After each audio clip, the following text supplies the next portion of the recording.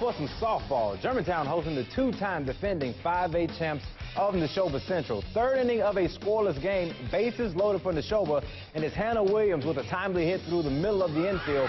Kayla Willis and Haley Lunderman score on the RBI single, 2-0 Rockets lead. Now defense on display for the champs.